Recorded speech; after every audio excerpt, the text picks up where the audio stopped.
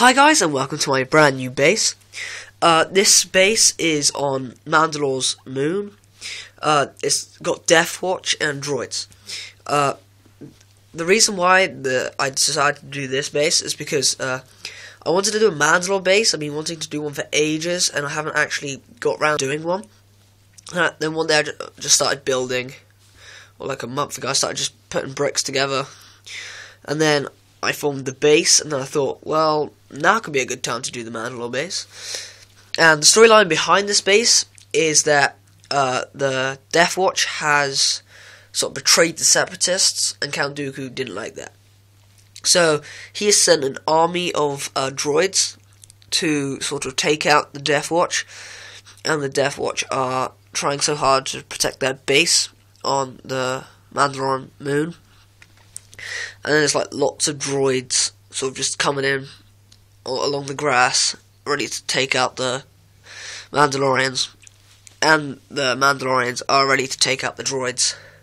So they're all ready to kill each other, to be honest. As usual, I will start off with the outside and then do the actual base bit afterwards. Okay, so first of all, on the actual battle scene, we have an AAT with two commando droids standing on either side, just like poised, ready to start shooting. And then we've got two steps either side of that, just sort of guiding it, well, not guiding it in, but escorting it. And then to the sides of the steps, we have two Battle on the Naboo sets, the droid sort of carriers, and they're both full up with droids on either one. Because I took out the pieces where you put the guns and then just left it as that, so you can fit like twice the amount of droids you can than the original one. So I've done that to both those. And then I got a spider droid here who killed a Death Watch character, or a Mandalorian, and he's like standing on him as he walks over him. Then those two Mandalorians didn't like that, so they're using their flamethrowers to actually sort of burn the dwarf spider droid, which is pretty cool. I literally just stuck the fire pieces in their hands to make it look like they're shooting fire from their wrist things they fire it from. Excuse me. So we got a big spider droid over here. I don't know if that's its name. I think it's the spider droid, but I know that's a dwarf spider droid. But anyways, I got two droidicas either side, sort of just rolling in with lots of normal battle droids just marching in. I've got a dead super battle droid there.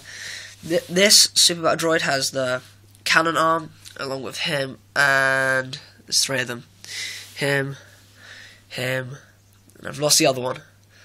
There's another one that fires it. But anyway, so this one here has fired, and then there's a little fire mark. And that super battle droid has fired and left that mark. So you're sort of just trying to aim and target the Mandalorians, because they're sort of taking out all of the front line, which is obviously what they're going to do. Over here, there's just a wall running along. It is a pretty decent wall.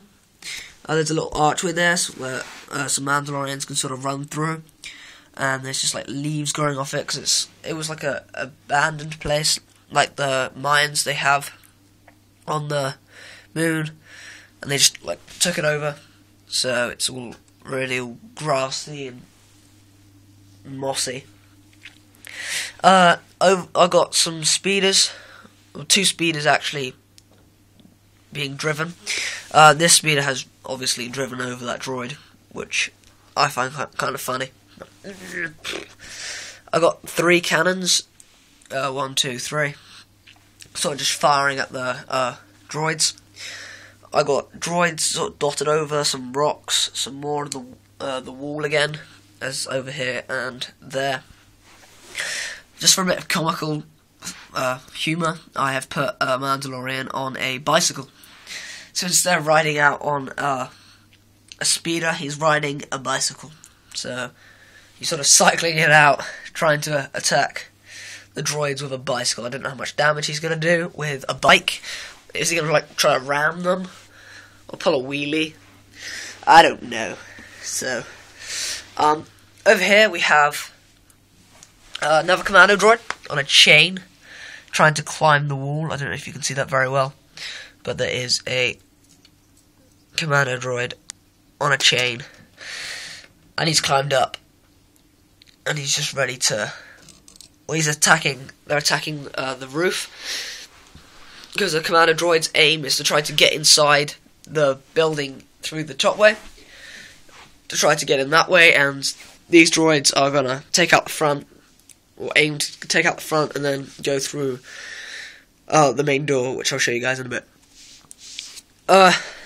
On the wall here we have like sort of lightsabers all connected up, sort of as like a energy pulse thing or whatever you want to call it, because I'm not too sure. It's like a beam of light sort of thing up the building, but like energy source thing. Anyways, so we've got a couple of plants dotted on the roof because it's sort of starting to get all old. Over here, the leader, Boba Fett. I know he's not actually a part of the Mandalorian crew. He just wears out the armor. I thought I'd throw him in since he is actually wearing the armor. And he's looking over here because he's seen that the commander droids are on the roof, and he's like, "Oh no!" And that Mandalorian's dead, and those three are protecting the roof. Over here we have the shuttle, and Ventress is in the back of it, and she's just about to jump out and duel with Boba Fett, which I think would be a pretty cool scene to see. There's some guns on the roof, and that Mandalorian is just going to pick up that gun. Over here we have sort of a sniper. I took his legs off and put them on backwards so he could sit down and sort of lie down.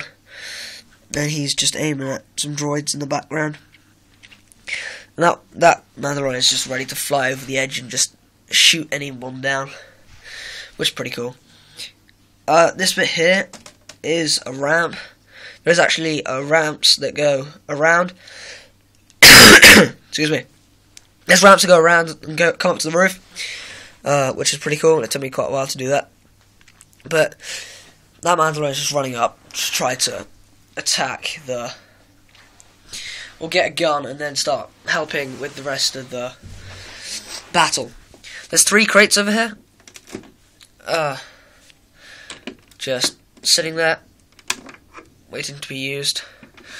I think ammo should be in that one, so that's like ammo crates. And then over here we have a battery pack connected to inside lights, and the Geonosian cannon. One second, guys, I need to quickly find the remote to activate it. Okay, guys, sorry about that. I forgot my remote. I knew I was forgetting something. That always happens to me. I'm like, even if it's to do with school, I'm leaving the door. I'm like, oh, I forgot something. Run back in the house, and then I go get it. Excuse me. Right, so I have motorized the Geonosian cannon. So you can sort of aim it if you want, sort of at the AAT and try to shoot it down, or you could aim it at the spider droid or the super battle droids, literally just down there, which is pretty cool. The receiver is actually built into the back pillar, because I originally had it there and it looked a bit bulky for the room underneath. So I took out the pillar bit, added some bricks around to make it flat, because it's got the archway above it, so I just added 2 bricks high to make it, I think it's 4 or 5, maybe 5 bricks tall. And then I connected the battery pack to the actual baseboard, so it can't actually move. You can't literally lift it up without breaking it off the baseboard, which I think is a pretty cool thing. In order to take the roof off, which is a bit of a challenge. You need to remove the Geonosian cannon, then take off this piece here, then this piece here, because they're just overlapping. Then you just have to remove the gun rack, and then you can remove it. Actually, if I take off that, right, I'll quickly try to do this without failing. Okay. Yeah, I did it. Woo! Okay, right. So this is the inside. I've spent a while last night just tweaking the inside, making it look cool. I'm just gonna quickly get rid of the middle support. Easy to do. 2 pieces. Then I removed the whole beam. So now you can see into the whole thing. Oh yeah, this is one thing I forgot to show you guys. It's pretty cool. This is the door here, and it's like ratioed. And in order to, I don't know if you can see that line, just there. But in order to move the door, you just push the piece. It is pretty cool. It took me a while to actually think of it. You just pull it, and then the door opens and closes. So you open the door, and then over here we have a speeder, which is just literally the last Mandalorian, not Mandalore, because that's the planet. The last Mandalorian Death Watch character just got on it, and he's about to fly out and join the battle. We got sort of Boba's office over here, and he has a sliding door as well. It slides just like that. It's pretty easy. I added some ping pong tables, so you can sort of play a bit of ping pong or table tennis. So pass the time away, because it must really get really boring just on an outpost when there's lots of you. So you can have like challenges and challenge each other to a game, which I thought was pretty cool. I used Palpatine's desk from Palpatine's Arrest. I took that the desk out of that. Excuse me. And I put it into this base to make it look a bit more officey, and he's got some windows. And I took these pieces also out of Palpatine's Arrest. The curved piece is from the edges, and then these pieces are from the window that collapses. Because I had originally 6 of these, and no, 4 of these, and they're there. So I had to quickly borrow those from that set. Over here we just have lots of cupboards where you can go in and store all your resources. Over there, sort of like the kitchen area, where you can prepare food or whatever meal they eat. Over here is just like desks and stuff. Any paperwork, a couple of computers, and just 2 brown crates, one with a lid on, and grey studs, and the other is just empty. I got satellites there and there. I made a makeshift. I think I used 4 2x3s and just I think there's a 8. Yeah, 2 1x8s, and then I made like a little box, and you stick the wire through it. It stops the wire from like spreading and being in the way. Sorry if my voice sounds funny on this. I've been ill with a cold past couple of days, and a very sore throat, and my throat is hurting quite a lot right now. But you guys need to see this video, because I promised that you guys would get this video. Because as soon as I finished this video, I will be disassembling this base.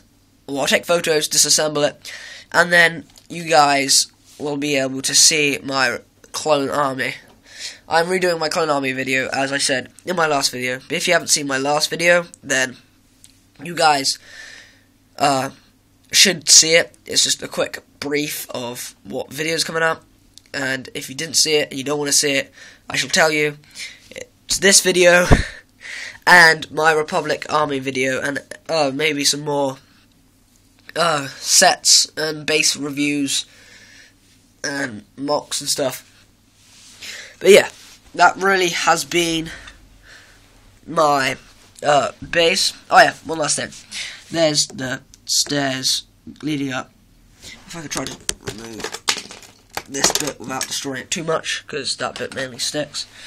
There's a ramp going up, and then it literally goes across the back there, then up through here, round, then up to the top, which that also took quite a while to design. Okay, so thanks for watching this video. I know it's been a bit of a drag, 15 minutes, or nearly 16, but just stay tuned and you'll be able to see my brand new Clone Army video, which should be coming out tomorrow or some day during the week, because I'm quite busy with schoolwork and social life and other things. Okay, so thanks for watching this video. Please like, comment, and subscribe, and I shall see you in my next video. Thanks, guys. Bye.